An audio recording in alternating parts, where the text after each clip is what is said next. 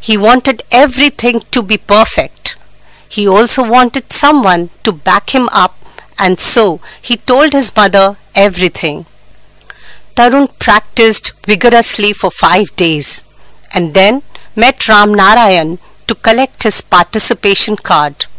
Tarun gazed at the piece of paper which meant so much to him. No matter what, he had to win this race. He wanted to show his father that he was not really the black sheep of the family and that he could be good at something at least. Then came November 14. After taking the blessings of his mother, Tarun pedaled away to the stadium. There was a huge crowd waiting to go inside. Tarun entered the office where a signboard read, "Participants only." With his heart beating faster every second, inside there were about 50 participants waiting for the race to begin. Someone patted him on his shoulders. "Hello, Tarun." It was Ram Narayan. "All the best," he said affectionately. Tarun smiled but did not say a word. All the participants lined up, each one hoping to win the race. Each one of them had his family and friends on the stands to cheer for them. To his amazement, Tarun saw his mother in the stands. The fear in his eyes changed to confidence. The whistle blew, and all the participants started off with all their might. They were all determined to be the winner of the race.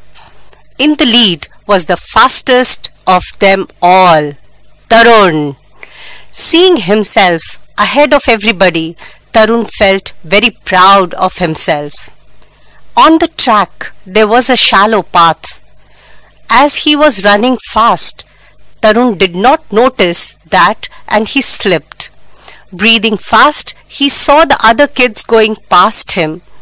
He could not be a loser today, and so without wasting a second, he got up to run once more. Being quick, Tarun overtook a few kids ahead of him, but as fate would have it, he slipped again. What was happening to him? He could not bear it. He looked into the crowd and saw his mother. She was saying something to him. "Get up, son, get up and run."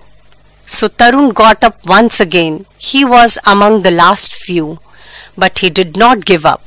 Once more, he overtook some children.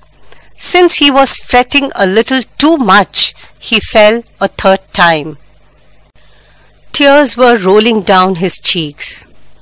How will he get into Ram Narayan's training school now? How will he prove to his parents that he was talented? He was the last kid on the track now. He turned his eyes towards the stands. Then he heard Ram Narayan screaming from somewhere, "Come on, Tarun, run!" And so he got up a third time. This 12-year-old determined boy, who was last on the track, got up and ran with all the strength he had. The crowd was cheering for Pawan, the boy who had won the race. But to Tarun's surprise, there was louder applause when he crossed the finishing line last. The audience cheered for his determination and his valor for never giving up. He bowed his head with shame and said to Ram Narayan, "I am sorry, sir, I lost." "No, son, to me you have won the toughest race, the race of your life.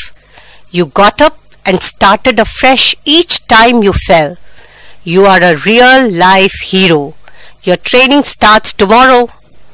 Tarun could not believe his ears. Tears filled his eyes again. He smiled at his mother, who hugged him and said, "You are the best son in the world."